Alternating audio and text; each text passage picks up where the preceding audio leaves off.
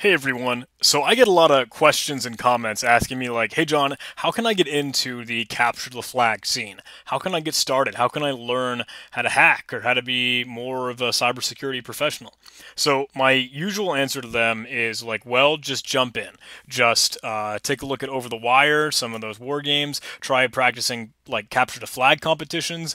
And normally the first thing that I suggest to them is try to play PicoCTF." And PicoCTF is what I would say is one of the best jumping off points to really learn more capture the flag style like challenges and the content, the topics, things that you see in some of the scene. So what I want to do in this video series is try and attack this like as if you were an absolute beginner. So I'll explain as much as I can, everything in detail, and try and be as hand-holding and as friendly as I can be. And that's why I'm doing this right now on Windows. So let's say you're an absolute beginner, you don't know Linux, you don't know a whole lot of programming stuff just yet, but we're going to jump in and we're going to do it for real. So I am on a vanilla Windows 10 image, like literally not even, I'm just doing a virtual machine right here. So I'm just even on Microsoft Edge, I don't have anything. So if I were to go to Google, like as a noob, just Googled PicoCTF, and our first result is where we're going to head. So PicoCTF is a cybersecurity competition put on by Carnegie Mellon University. Let's make this stupid Windows nag go away.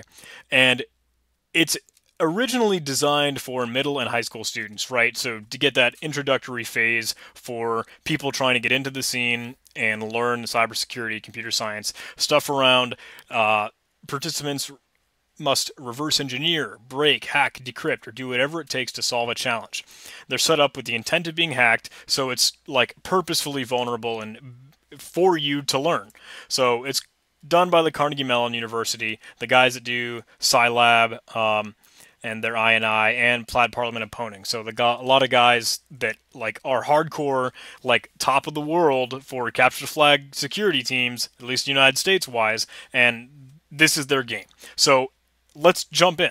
We're still waiting on PicoCTF 2018 to be released. Should come this September, but the 2017 game is phenomenal, and that's where I want us to start. So if you haven't already, go ahead and create an account. I'm going to do this as well. The URL right now is just 2017.picoctf.com. If we want to register, you would just go to like /register. You can check out the Get Started page right here, but it will link you to, okay, officially register for PicoCTF. You will need an email address to be able to do this. I'm just probably going to use a quick and easy 10-minute mail thing. If we Google 10-minute mail, we can get temporary email. Wow, Bing is the default here. Dang. All right, so let's go back over to our Pico 2017 tab. I'll pick a username. I'm going to do _ John Hammond because I've been trying this a few times. Paste in that email address that we just got for our temporary email address. Let's give it a password. We don't need to have a school in this case. I'm from the United States, so I'll agree to the terms of service. Tell them I'm not a robot, and I'm probably going to have to go through this stuff. Sorry, guys. Bus, more buses. Verify. Sweet, I did it. I am not a robot. Perfect. All right, so they just sent a verification email. Let's go ahead and check it. Since we're in the 10-minute mail slot, let's go over there. And, okay, cool, it just popped up. Welcome to PicoCTF, confirm your email. Scroll down here, there's a big blue button to activate our account. Cool, so now we are in. And it looks like it's trying to load something. Okay, cool. I'm going to zoom out here a little bit so we can see here. But what this section is the tutorial. Like you can see up in the URL, cut for cutscene, and then tutorial 1 entry. So this is a tutorial, and it's trying to go through a little bit of scenario, storyline, to offer some context for what we're trying to do here. But I think it's pretty silly. You don't have to watch through all of it. Down at the bottom right, you've got some skip or skip all options. And right now it's just trying to set the scene for a lot of the material that we're going to see in the game. I don't care too much about that storyline stuff. I care more about the actual technical ability and competence that we're going to learn how to do here. So I'm actually going to go ahead and skip all on these, and it'll jump us right to the first challenge here. But it looks like we're presented with kind of like a desktop looking screen. So Daedalus, I think, is the company or corporation that we're trying to either get stuff out of. Again, I didn't pay attention to the storyline, but I just want to give you context of what this thing is. So on the left here, you've got a file called name, but the icon says open me. So if we click on that, we get this dialog box that pops up, and this is what we're going to see as a challenge that's presented to us, and it's just that. It's that small, self-contained, encapsulated thing. This box right here. So the challenge title, in this case, is just Tutorial 1, and our challenge prompt is, how can you figure out Robin Morris's middle name? Thankfully, you have a list you can check, and list looks to be in blue, so that's got to be a link. We've got hints down here, and we can expand those. The hints here says, please don't search by hand. Okay? Benefit of using a computer, we have automation, we have power, we have speed, and numbers, and computing. So let's click on that list, and nice. Okay, this looks like a giant text file, contractors.txt, in some static directory, I don't care. But we've got Daedalus contractor list number 1498. So we can scroll through this, right? But like it said, please don't look by hand. So let's try and Control F. Let's use that find and replace or search functionality that our browser gives us and hit Control and F at the same time on the keyboard, and we can look for whatever it is we're trying to find. Robin Morris's middle name.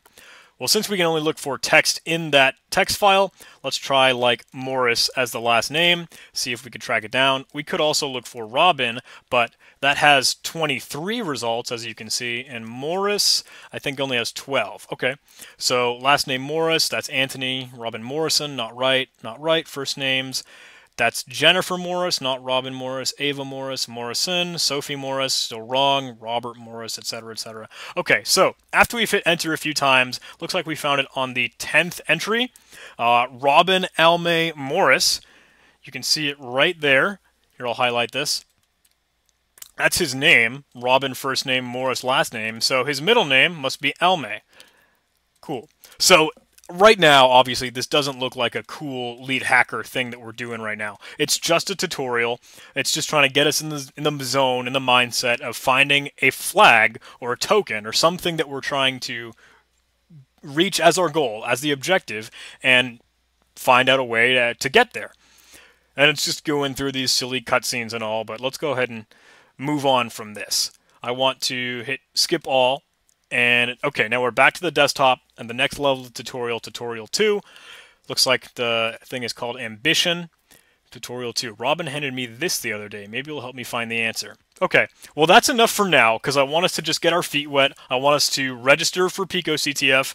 I wanted to jump and showcase the first tutorial, but that's right now the bare basics that we're doing, because you're right, that wasn't super cool, that wasn't super neat, flashy, hacky, sexy stuff on the keyboard, but we're going to get into it. You're going to learn to be an awesome cybersecurity professional, you're going to learn to be a hacker, and you're going to be loving the cybersecurity capture the flag competition, that CTF scene.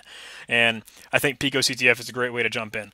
I'm on Windows right now because I want to be holding your hand. I want to be with you as a beginner. I want to be walking this road with you, like side by side. So thanks for watching, guys. Hope you like this. Hey, I have to shout out to my supporters, people that are giving me some love so far in Patreon. So big shout out to, I'm going to say big because I'm going to make it like a huge font, 72. Let's go 48. 72 is a little much. Cool. Spencer Clark, Gal Horowitz, Suzuki Attila. I'm sorry. Windows Notepad removed the accent, so I know you have an accent in your name, and I'm really sorry that it loses it, but the next one is my favorite to say. Orgaloth the Unruly, Destroyer of Worlds, Bastion of Terror. Thank you guys so much for supporting me. $1 a month on Patreon will give you a shout-out just like this at the end of every video. $5 a month or more will give you early access, quote-unquote early access, the best I can do, for the videos that I create. Because I record a lot of things in bulk and in mass, and then I release them to YouTube in a scheduled, daily, like, gradual upload. If you don't want to wait, you want the content immediately as it's ready, $5 a month, you get early access. So thank you guys for watching. If you did like this video, please press that like button. Please press that like button. Hey, maybe comment, maybe subscribe if you're willing to support me on Patreon. Thanks so much. See you soon.